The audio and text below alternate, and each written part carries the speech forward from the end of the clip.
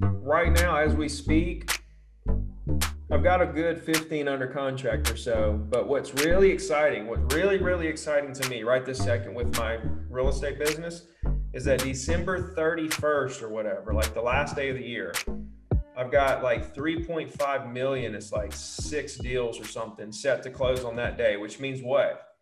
Which means that I won't get paid on those until the first week of January. Which means what? Which means the first week of January, I'm going to get over $100,000 in real estate commissions to kick the year off, right? And so that's I'm going to, and the thing is that I'm not even we're not even there yet. I'm still building up more deals. I'm still selling properties. I just put one under contract today for 735. I'm going to put some more things under contract in the month of December to set the close in January and February. Like 2021 is here right now. We don't need to be thinking about what we're going to do in 2021 or when January 1st hits. November 1st is the same thing as January 1st for real estate agents.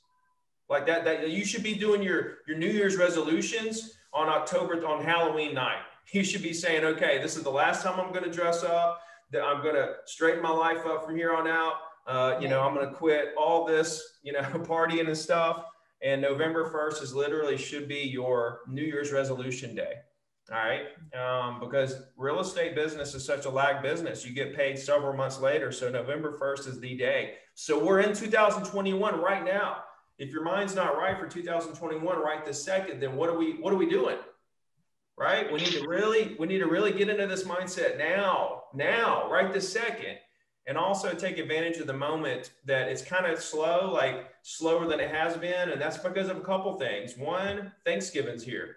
So everybody's thinking about traveling, everybody's cooking, everybody's getting ready to see the family. And they're not thinking, I want to go see properties today, or I want to list my house today. They're thinking about family with Thanksgiving. So what do we need to do? Stay on the phones. We need to be spending like 5 hours a day on the phones. Today, tomorrow, Wednesday, we need to be on the phone building that business because of this, guys. The last couple of weeks have been so busy we couldn't make calls and we feel bad.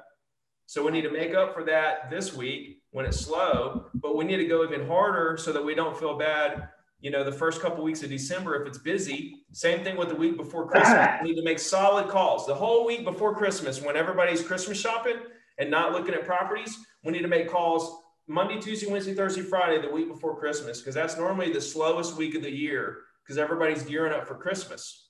We need to really take advantage of that moment, and that's going to propel so much momentum going into the new year. No, that's big, Ricky. Actually, to add to that, one of the techniques I teach my students is, now that the holidays are coming, don't text people or call them on the holidays, right? Call them a day or two before. And this is the time you have an excuse now to reach out to them, right? Because now you say, hey, I want to wish you a Merry Christmas or Happy Thanksgiving to you and your family, just checking in. And also you separate yourself from all the 20,000 messages that they're going to receive the day of Thanksgiving and all. I do the same thing with birthdays on my calendar reminder. I always remind myself a day before their birthday or 2 days before, so it stands away from the pack. So what you said is right on. You want to, the days before the holidays, that's the time to call those people who have not been picking up the phone, that investor that's been kind of ghosting you, and you're just going in there with love and just saying, hey, happy holidays, just thinking about you, and just speaking to them, So yeah, absolutely. I love it. It gives us, that's true. It gives us another reason to reach out on top of the fact that we want to reach out. We actually have a very kind of heartfelt, let's say, reason other than just, hey, a household. Okay, I got a question. So my little girl's on fall break, and my strategy for this week is to do some serious time blocking. For instance, like I did 3 hours solid on the phone after I did my paperwork, and I'm like, shut it down. And I went and baked Christmas cookies with her. I'm all about hitting it hard around the holidays. I'm using my circle prospecting Thanksgiving script, but do you think we should be focusing on new leads or like Sphere this week? I don't know. I'm thinking new.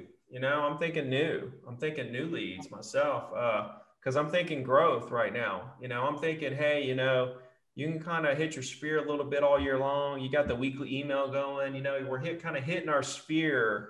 We're hitting our Sphere. You know what I mean? pretty hard. I think, listen, I think that 2021 is going to be one of the busiest years we've seen. And I think when it hits, it's going to be like a ton of bricks hitting us, and we're not going to have time to make calls. And we're going to look back and wish we would have called new prospects and built our database up a little bigger rather than call the database we have and maintain the same size. We were going to wish we had a little bigger database going into the new year. I think this is just my opinion, and you can mix it up if you want. You can call a little bit of past, a little bit of new, but I don't know. If it were me and I were still building my business right now and I'm looking at what I think is going to happen, I think I would go all in with new and try to build some more relationships before this thing really goes down. Bored thinking, need a life for the ideas. I'm in the splash zone with the brain waves. I shoot for stars up and my aim is straight. I lay in the sand line in the Palisades. I'm